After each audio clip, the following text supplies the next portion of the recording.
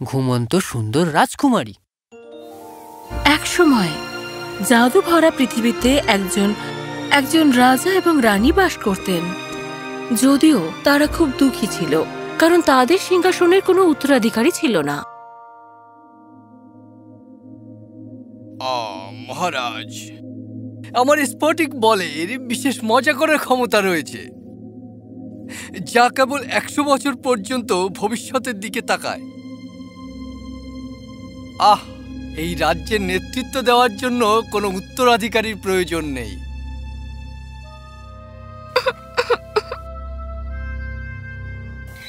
কিন্তু এক চমৎকার সকালে খবর এলো রানী গর্ভবতী, এবং কয়েক মাস পরে একটি সুন্দর রাজকুমারীর জন্ম হলো, রাজকুমারী অরোরা।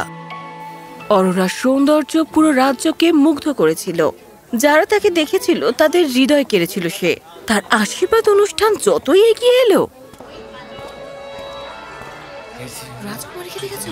কি সুন্দর দেখতে, হ্যাঁ, কি অপূর্ব দেখতে থাকে, সত্যি বড় অপূর্ব। তাড়াতাড়ি করো, আমাদের পিকনিকের জন্য তৈরি হতে হবে। সোনার থালাগুলো যেন সূর্যের মতো চমকায়।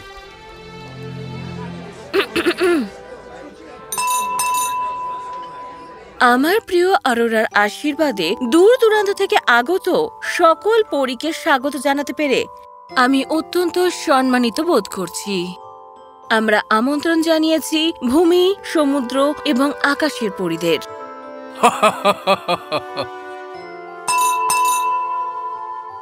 খুব বড় তালিকা দেখতে পাচ্ছি। সত্যি এটা ছিল। ভোজন উপভোগ করুন প্রিয় অতিথিরা। আশীর্বাদ অনুষ্ঠান শীঘ্রই শুরু হবে। পরীরা উৎসবের আনন্দে মেতে ওঠে এবং আনন্দ করতে থাকে। এরপর শুরু হয় আশীর্বাদ অনুষ্ঠান।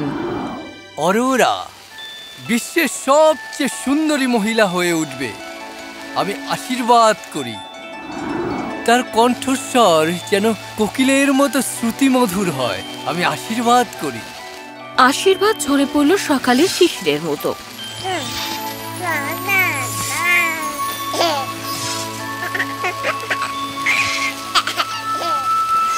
কিন্তু হঠাৎ করে বাতাসের জোরে আওয়াজ হলো আর আকাশে ঝড় উঠল। কেন আবহাওয়া এত খারাপ হয়ে যাচ্ছে? এটা আবহাওয়া নয়, এটা ছিল আমাকে উপেক্ষা করার সাহস হয় কি করে? মেলাফিসেন্ট। মেলাফিসেন্ট এখনো বেঁচে আছে? 60 বছর ধরে সে কোথায় ছিল? রাজা কি জানতেন না যে সে বেঁচে আছে? এমনকি আমরা নিজেরাও জানতাম না। ম্যালেফিসেন্ট, দয়া করে শান্তিপূর্ণভাবে এটা সমাধান করি। ওদের ক্ষমা করে দাও ম্যালেফিসেন্ট, ওরা ক্ষতি করতে চায়নি। কিন্তু ম্যালেফিসেন্ট কিছুই শুনল না, শুধু তার নিজের হৃদয়ের ঘৃণা ছাড়া। আমার মনে হয় আমি আপনার সম্পূর্ণ অতিথি তালিকায় জায়গা পাইনি মহামান্য। মেলাফিসেন্ট, আমার তোমার কাছে পৌঁছানোর কোনো রাস্তা ছিল না। সবার মধ্যে এক অল্প বয়সী পরী ছিল যে মনোযোগ দিয়ে সব দেখছিল। পরী মেরিওয়েদার। হে ভগবান, এসব ঠিক হচ্ছে না। এটা কি হচ্ছে এখানে? রাগ বেশ জ্বলন্ত দেখছি, এটা ঠিক নয়। ঠিক আছে, আমাকে আমন্ত্রণ করা হয়নি এবং এটা তোমাদের পছন্দ ছিল। এখন আশীর্বাদ আমার ইচ্ছে। ম্যালেফিসেন্ট, দয়ালু হও। অবশ্যই, আমরা সবাই পরীরা শুধু একটাই আশীর্বাদ দিতে পারি, তাই না? চিন্তা করবেন না, আমি হলাম সবচেয়ে দয়ালু মানুষ, আর সেটা আমি অভিশাপে নষ্ট করতে পারি না। আমি এই শিশুকে আশীর্বাদ করছি একটা সুন্দর জীবন পেতে। হ্যাঁ, তবে কেবলমাত্র 16 বছর পর্যন্ত, কেননা তখনই সে তার আঙুলটা চরকার ছুঁচে ফুটিয়ে দেবে এবং নিঃশ্বাস বন্ধ করে দেবে চিরতরে।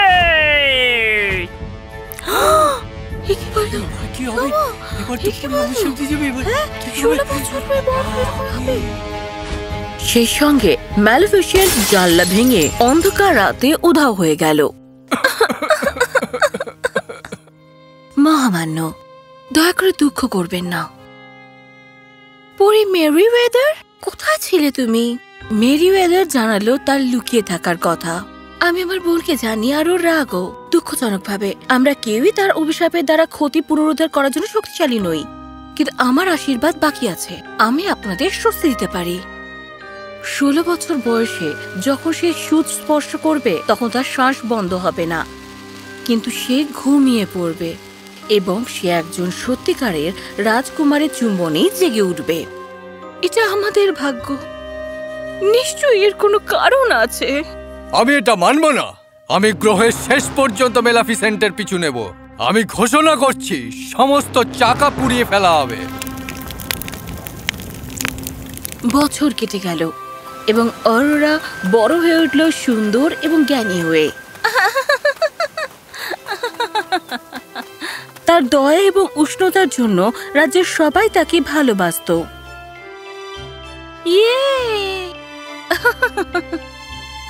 এর মধ্যে প্রাসাদের রক্ষীদের ম্যালেফিসেন্টকে খুঁজতে নির্দেশ দেওয়া হলো, একমাত্র যিনি অভিশাপটি ভাঙতে পারে। কিন্তু ম্যালেফিসেন্ট লুকিয়েছিল। যেই অরোরার 16তম জন্মদিন এলো। কেন সবাইকে এত গম্ভীর মনে হচ্ছে? যাই হোক, আজ আমার জন্মদিন। তার সাহস হয়নি রাজকুমারীকে তার ভাগ্য সম্পর্কে বলতে।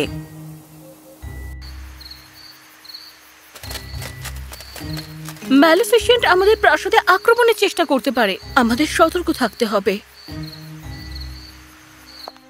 কিন্তু তারা যেমন বলে, ভাগ্যের নিজস্ব পরিকল্পনায় থাকে।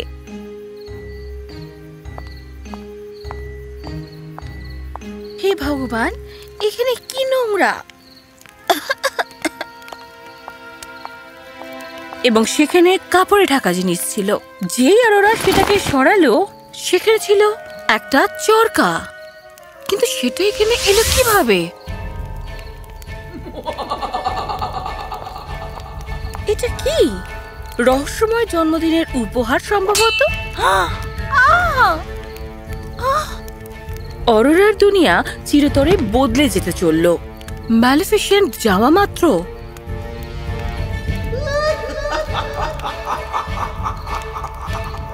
ফ্লোরা, ফনা এবং ম্যারিওয়েদার ছুটে এলো ম্যালেফিসেন্টের উপস্থিতি সম্পর্কে জানতে পেরে।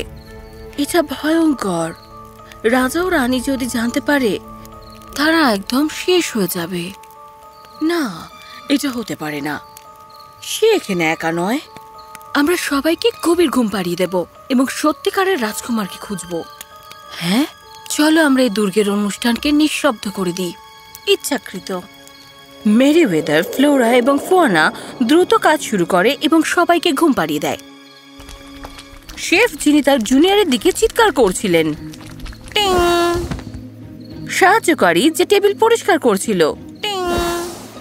রক্ষীরা প্রাসাদ পাহারা দিচ্ছিল। টিং! এটা ছিল মূর্তিদের বাড়ির মতো। রাজা এবং রানীও গভীর ঘুমে শুয়ে পড়ল। মেরিওয়েদার, ফ্লোরা এবং ফোয়ানা তাদের প্রিয় অরোরাকে বিছানায় রাখলো এবং প্রতিজ্ঞা করলো রাজকুমারকে খুঁজে আনার। তারা প্রাসাদের চারদিকে দেওয়াল তুলে দিল এবং শীঘ্রই সেখানে গাছ এবং বন্য লতাগুলি ঘন হয়ে উঠল। এটা পরিচিত হয়ে উঠল অভিশপ্ত বন হিসেবে, আর ঘুমন্ত রাজকুমারী পরিণত হলো পুরা কথায়। বছর কেটে গেল এবং 3টি পরী তাদের রাজপুত্রকে খুঁজতে বিশ্বজুড়ে ঘুরে বেড়ালো।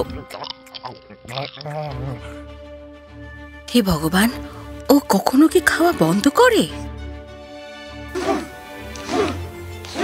হে ভগবান, ও কি কখনো ব্যায়াম করা বন্ধ করে? ও ভগবান, ও কি কখনো জেগে থাকে? পরীরা কয়েক দশক ধরে বিশ্ব জুড়ে ঘুরে বেড়াতে এতই ব্যস্ত ছিল, তারা ভুলেই গেছিল সেই ছোট্ট ছেলেটার কথা, যে বেড়ে উঠছিল বাড়িতে এক দুর্দান্ত রাজপুত্র হয়ে। রাজ্যটি এখন ভিন্ন রাজ পরিবার দ্বারা শাসিত হয়, তাদের ছেলে প্রিন্স ফিলিপের সাথে। সে ছিল শক্তিশালী এবং দয়ালু, কিন্তু রাজপুত্র বা রাজা কেউই অভিশপ্ত বনের প্রতি ম্যালেফিসেন্টের আসক্তির কারণ বুঝতে পারেনি। যদি আমরা মেলাফিসেন্টকে জঙ্গলটা দখল করে নিতে দিই, খুব অল্প সময়ের মধ্যেই ও আমাদের রাজ্যটাকে দখল করে নেবে। তুমি চিন্তা করো না বাবা, এবার মেলাফিসেন্টকে ভালোর কাছে হার মানতেই হবে। সেটি একটি ঐতিহাসিক দিন। ভয়াবহ এক যুদ্ধ হয়েছিল।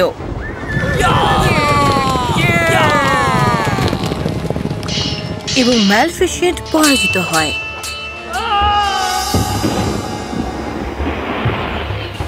রাজ্য তাদের জয়ের আনন্দ নিতে থাকে এবং পরীরাও তাই করে। আমরা এত অন্ধ, এই তো আমাদের রাজপুত্র। সম্ভবত আমাদের চোখের ডাক্তার দেখানো উচিত।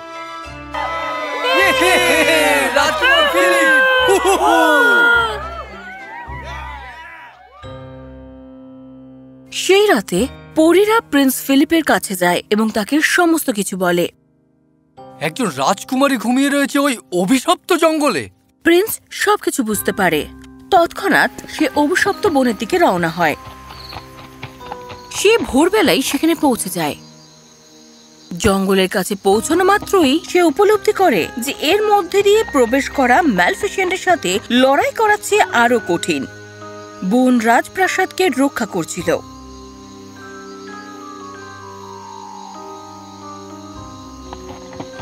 ফিলিপ একাই ঘোড়ায় চড়ে ভেতরে ঢুকল। পরীরা তাকে দেখছিল, কিন্তু তারা তাকে সাহায্য করেনি। তারা জানতো এই লড়াই রাজকুমারকেই লড়তে হবে চুম্বনকে কার্যকরী করতে। তাকে প্রমাণ করতে হবে যে সত্যি সে একজন সত্যিকারের রাজপুত্র। অবশেষে সে রাজপ্রাসাদে প্রবেশ করে।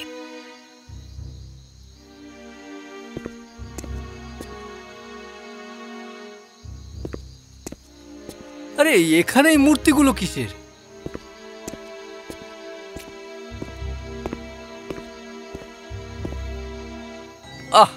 এখানে যদি সত্যিই কোনো রাজকুমারী থেকে থাকে তবে তাকে বাঁচাতেই হবে। এই জায়গাটা কি নোংরা!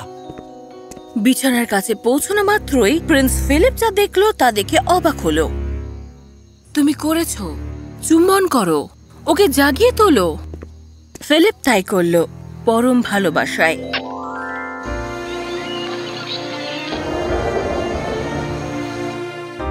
অরোরা জেগে উঠল, তার সাথে প্রাসাদীয়।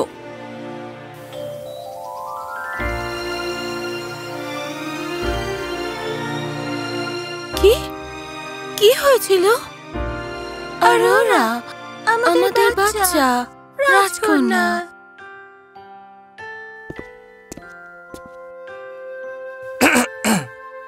আমি আন্তরিকভাবে দুঃখিত রাজকুমারী। এটাই একমাত্র উপায় ছিল আপনার ঘুম ভাঙানোর জন্য। ওদের কি কফি বা অন্য কিছু শেষ হয়ে গেছে?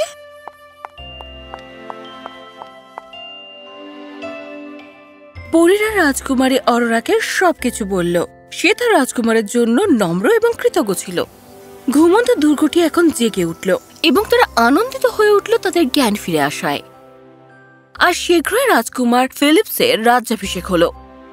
আপনার পাশে রাজকুমার, আমি সমগ্র রাজ্যের সবচেয়ে ভাগ্যবান ব্যক্তি বলে মনে করি নিজেকে। আমাদের ভালোবাসার সব প্রতিকূলতাকে অতিক্রম করেছে। ইতিমধ্যেই ফিলিপ সুন্দরী রাজকুমারীর প্রেমে পড়ে এবং সেও পরবর্তীতে তার হৃদয়ের সত্যিকারের মিল খুঁজে পায়। তাই স্লিপিং বিউটির গল্পটি তার আকর্ষণীয় সমাপ্তি খুঁজে পেয়েছিল। আর সম্ভবত এটাই শুরু এক সুখী জীবনের পথ চলার।